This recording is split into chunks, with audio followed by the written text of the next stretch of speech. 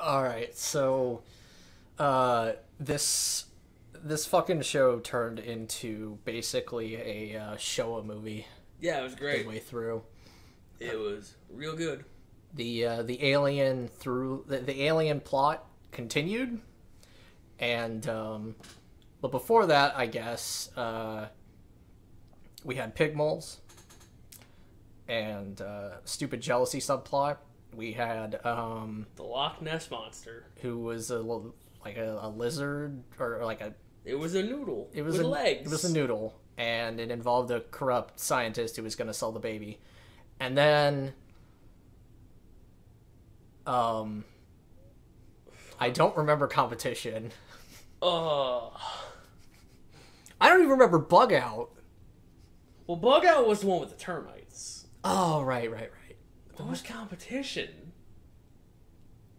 It wasn't the fake Godzilla, so Was an early Frost a fake Godzilla? Because that doesn't make sense either. no. I'm looking it up. God damn it. But yeah, Deadlock was entertaining because Godzilla freed the baby, and they're like, Godzilla made a moral decision. And it's like, did it? I don't know.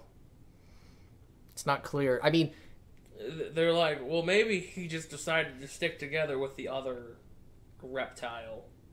Because that's what they do. yeah, I don't know. It's very confusing. Okay, let's see. Was competition the bat?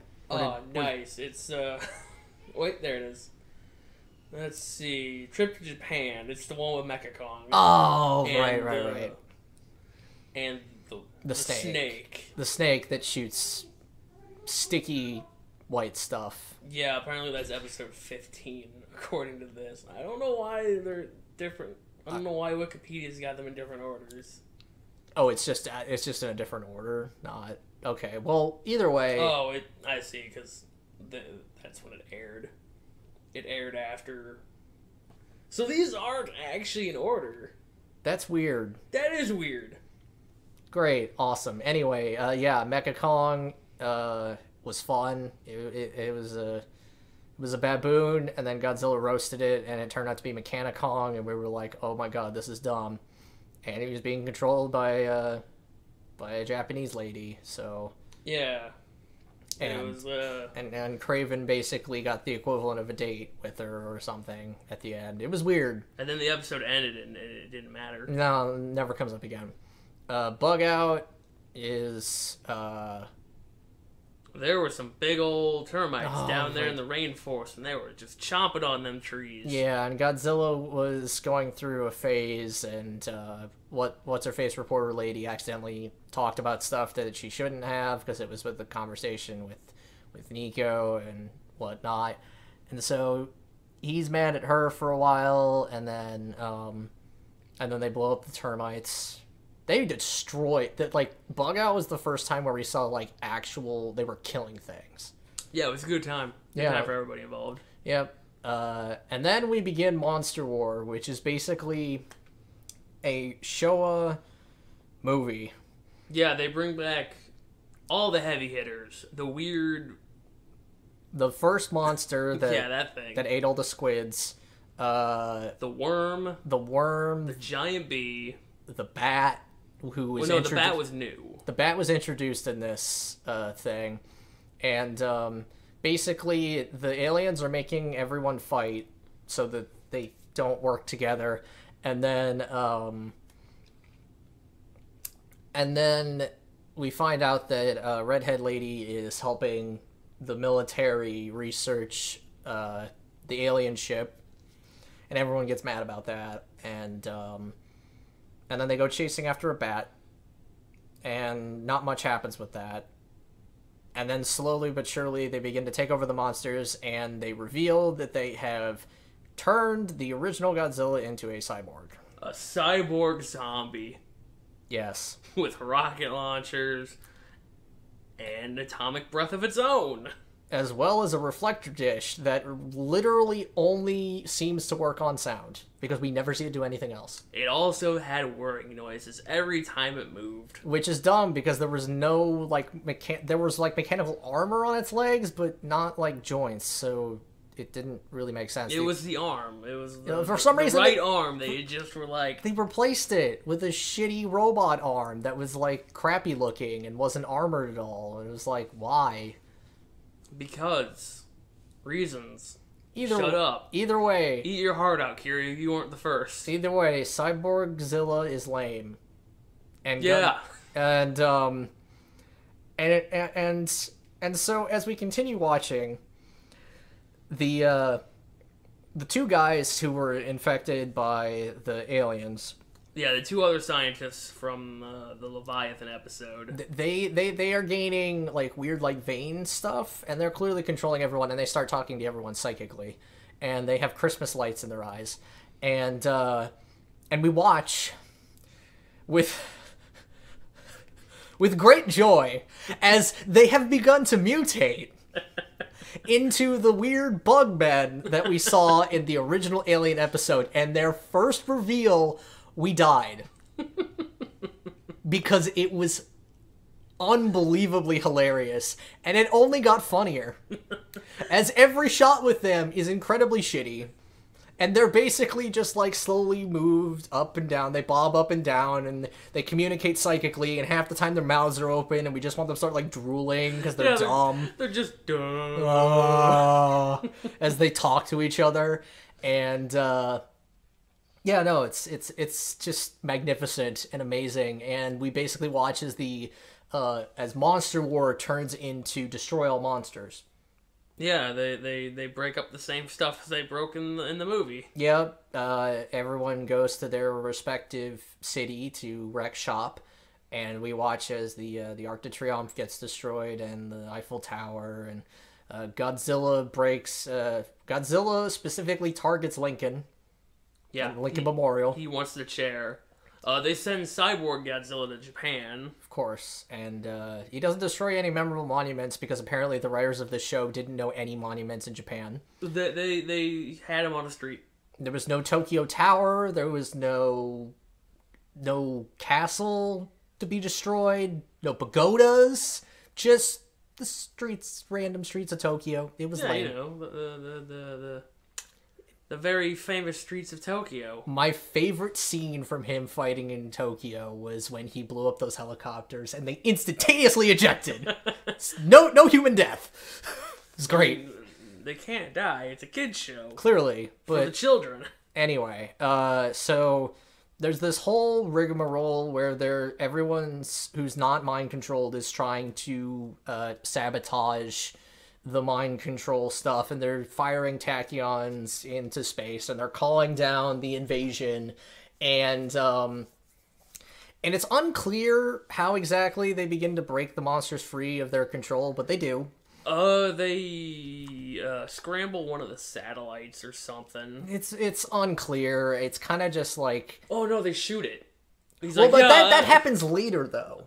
Well, there's a first satellite that scrambles it or whatever, and then they blow up another satellite. Well, yeah, but to break the people out of the mind control. But at some point they break Godzilla out, and they slowly break the other monsters out. And it's just very weird and confusing. And for some reason, they decide to try and lock them up next to the radar dish, which is really dumb.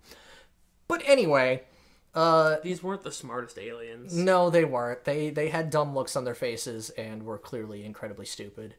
So slowly but surely, this group of morons manages to break down their entire plan, because everything they make is made of glass. And well, it has to look nice. And Frenchley uses hypnosis, which is dumb. Yeah, to stop the mind control. Which is dumb. It's brilliant. It's very dumb. Anyway, and, like, the details aren't important. All that's important is that every time the aliens show up, they look terrible and hilarious.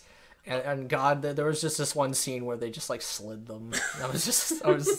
It was just a wonderful time all around. I think the best part was, so after they turn this war around, they're like, they're calling for a full retreat, and then their necks just extend out, and they they're like, no! And their they heads whip around, and they're like, they're calling for a retreat! No! And it looks just as bad as it did last time.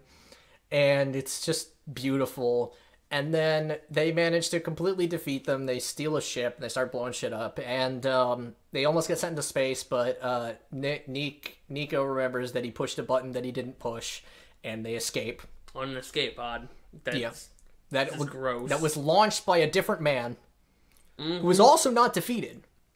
He's still alive. We never saw him. He might have blown up. He might have found it and then blew up. I don't know. I haven't seen anything He went else. into a green door, and we never saw him again. So he could still be out there. The aliens could come back. So that's still a possible plot point. But regardless, the humans start reverting back. The two guys who turned into bug monsters start reverting back, and I was just like, this is dumb. They should have stayed. Because when the aliens left, they just kind of like fell over. And then they slowly started to turn back into people, and I was like, this is dumb. Yeah, it was all really dumb. Yep. And then finally after that, we move on to the chameleon Godzilla, who's pretending to be Godzilla and looks really shitty. He hides it in front of a building, and they don't see him. It's great. It's awesome. It's perfect. It looks like he came out of the building, like as if it were like a thing. And it turns out it's Frost again, who's a jackass. Winter. Wealthy McGood-looking. Yeah, he's a loser. He got out of jail for good behavior. It was a 6-month parole, I guess. I don't know. And he's yeah. He just immediately got back on his bullshit, and he's just like, well, I made a Godzilla, but he looks like he's got a hand for a face, and there's a mouth in his chest. Also, maybe people will buy it. Yeah, no, totally. Everybody's gonna want one of these. Everyone. I'm gonna kill Godzilla, and everyone's gonna line up to buy my Chameleonzillas. And then animated Jean Reno shows up. Yes, Philippe is back. Apparently not Jean-Philippe, as much as I wanted him to be. I kept telling you he wasn't. I know, but with all the Jeans flying around, I was kind of hoping. Regardless, he was not chewing gum, as he should have been. Well, he wasn't pretending to be an American. He was being a Frenchman. I know. But either way, it was still... With a rocket launcher. Yeah. To take out Godzilla, and then he's just like... He had the bioweapon from 84. And then he's just like, whatever, I'll just shoot the chameleon. I don't care. I've only got the one. And then the chameleon gets Medusa'd. Yeah, it just falls apart. It was a good time. It was nice to see Philippe again. He's a good guy. And then we go to the grossest episode ever. Oh, it was beautiful. It was super gross. It was a Gamera all over again. Yeah. So Godzilla's fighting a giant bacteria that's basically just it's a Borb with tentacles. It's Borbolante. Because it also shoots green goo, and it gets what's his face sick. Craven. Keep having to remember like Craven the Hunter, and I'm like, that's so not him. But, I think of Wes Craven, the Nightmare on Elm Street guy. Even better. But yeah, so Craven gets infected with meningitis, and so does Godzilla. Yeah, and so they're like, why don't we take the magic school bus ride into Godzilla's bloodstream? We'll just shoot right past his heart, go up to his brain, and start shooting bacteria. It'll be fun. It'll be great. For the kids! And then immediately they get attacked. The sub gets latched onto by all the mini bacterias, and they eat through it. And then they puncture his veins into his stomach. Because that makes sense. And, yeah, they basically give Godzilla an ulcer, and they just dump a bunch of blood into his stomach, which would probably cause him to vomit.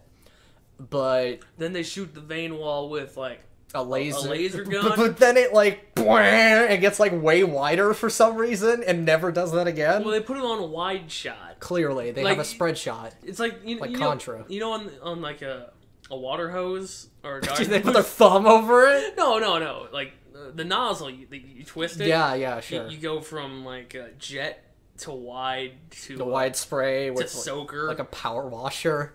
Yeah, they did that. Yeah, clearly. And then they're like, all right, we're going to take a trip to the heart We've got 5 minutes to get to his brain. And I'm like, that's bad. Foreign things in your bloodstream getting to your heart can kill you. And they do say that. They say if they hit any of the valves in his heart, it could cause a heart attack. And then they proceed to run straight into Oh, they kick right through it. And I was just like, really, guys?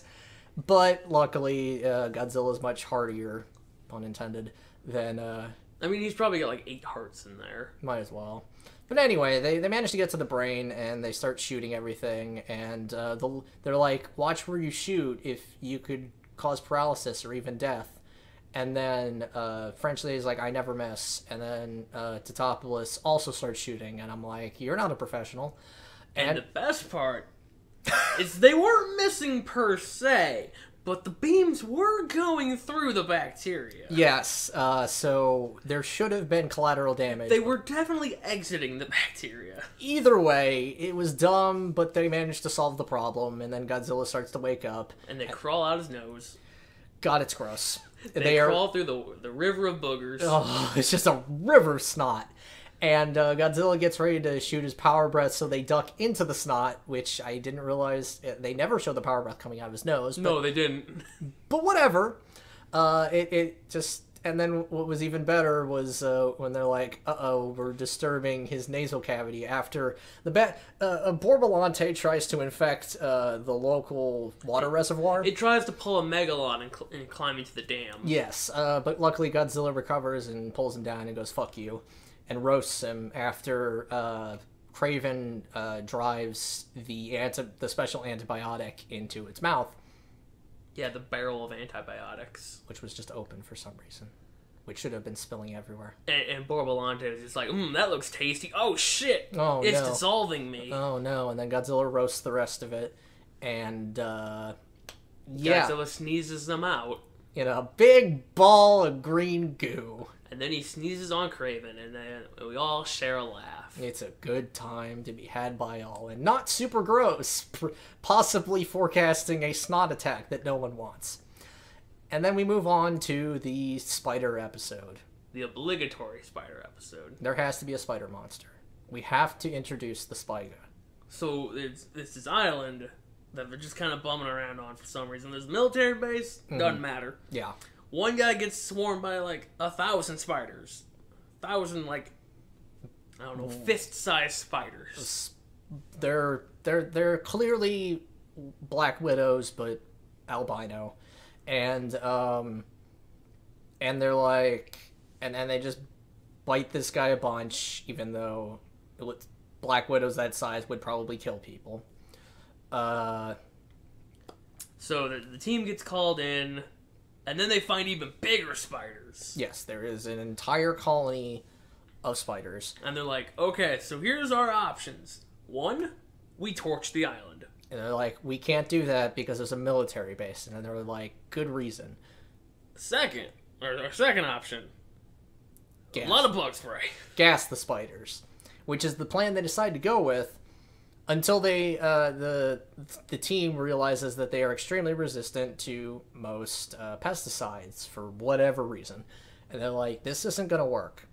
And they try and tell them that. And they're like, no, it's working. They're running away. And Nego's like, that doesn't mean it's working. And then they're like, oh no, they're attacking. And then the big Spiga shows up. Oh, it just sprayed. The big hairy one. It's a nice with double wig. butt sprayers. Double butt sprayers and a nice wig. And it just starts spraying up the place with white stuff. Brazzers logos all over the place. And that's when... and we forgot that Kraven turned himself orange with sunscreen. Sunscreen, bug spray combination. Apparently it was a reaction, which... I think it was just orange paint. Yeah, might have been. So, the other thing we missed is Kraven at this point is now building a device to call Godzilla and send him messages. Mm-hmm. So they can, quote-unquote, control him a little bit. Or, like, they would give him complex commands, I believe was the eventual goal. Yeah, like playing tennis. Sure. And so they call Godzilla in. Godzilla bites off one of the legs of the big Spiga. Yep. And then he just kind of just buzzes off. Well, he gets webbed against the wall, and Kraven tries to send him a command to do something, and then Godzilla just kind of like weirdly waddles off, and then the Spiga retreats, and they're like, we have to do something, and they accidentally knock over the jar with one of the babies in it, and then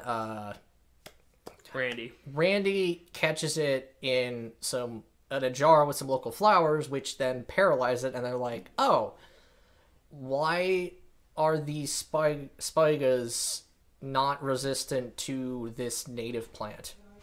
And they don't answer that, and they're just like, go collect a whole bunch of them, fill your helmets with them. Yes, and they bring a bunch. We're gonna make a bomb. We're gonna make a flower bomb.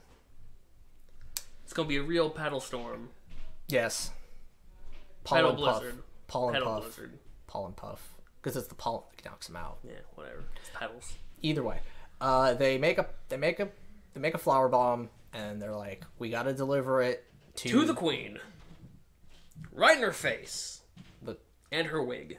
Yes, and so they bring the bomb, and they're like, we have to get it at night because that's when they make their nest and whatnot, and so they get the bomb in. And then the Spigas show up, and I don't remember anything of significance happening. They call Godzilla in again with the device, and then he shows up to start fighting, and then Nick gets one of the hazmat helmets. He's like, I'm just gonna go detonate the bomb by myself. Bye. See you guys later. Don't know why he needed the helmet, but whatever. And then he gets bit up. Yep. And then the bomb goes off, killing this or paralyzing them. I don't know. It's unclear. And then Godzilla just kind of leaves again, and we're all like, "Yay, we did it! Congratulations!" And then time to leave. And then and then he's like, "I can give him a command to roar," and he does it. And Godzilla roars, and then he dives back into the ocean, and he's like, "See, I told you guys I could do that." And then the wave hits him, and then we all laugh, and we all share in our good fortune of this finally being over. Yes, we finally reached the end of this disc. So, aside from the Godzilla Tactical Surgery episode, which was gross, I think this might have been a better time than the first. Honestly, first 10 episodes. Honestly, Monster War just kind of, it was just a good time, and it had a decent build up that we knew the aliens were gonna resurface. I didn't expect them to be defeated just because a few monsters came back, but they were. And yeah, so going back to Monster War real quick. Mm-hmm. They brought the giant rat back from that episode. Yes. Did the rat go anywhere? No. I don't remember seeing the rat at all. I think they forgot about it. Did they go, oh, wait a minute, a 15-foot rat? That ain't gonna do diddly. Yeah, no. Just put that back in the box. It's not worth it. We only have one of them. We don't even have the horde. It's not worth anything. Just forget it. Send it back to New York. It was... That was really dumb. But regardless, Monster War was a treat, as the lazy animation just added. It added to, as I love that we watched as the budget started to die, as people started to like squish and morph. And clearly they were saving budget by making the aliens just communicate telepathically and just have their mouths open half the time and just like slide. Yeah, just move them on the y-axis. Or the giant hornet that came over and then literally rotated and left as if it was a helicopter. And pivot. Yep. Good times. It was a surprisingly entertaining time. This continues to be higher quality in terms of actual story enjoyment than Power Hour. Power Hour was funny because it was terrible, and then that wore thin. It's got aspects of some quality that are okay, and the story is entertaining enough that it kind of... As long as they stay away from the romance. The romance subplots are always awful. Because, man, The chemistry between Nico and Audrey is the worst. Their morphed personalities for the cartoon series doesn't really... One episode she's mad at him, the next episode he's mad at her, and then they just keep going, and it sucks every time. It's so bad that we just stopped seeing Audrey after a little bit. Yeah, she wasn't involved in Monster War, I don't think, at all. No, I think the last time we saw her in this session was Bug Out. So the 4th episode, I think we saw her for Freeze and then Bug Out. Yeah, I don't know if she was in an early Frost. She might have reported on it, but I don't recall. I don't know, because that started with the Minnesotans. Oh yeah, you're right. That was entertaining. But yeah, no, it's she continues to be a terrible character who, for some reason, is being kind of thrust at us as being extremely greedy and career-driven. Well, you know, nice guys finish last. That's what they said in the movie. It is. That's the one line they remembered from the movie. And yet, she clearly hasn't learned her lesson from the last time she did this stupid crap. But regardless, we will see you guys for the next 10 episodes. Oh boy. See you tomorrow. Hope it's not terrible. It will be. I know.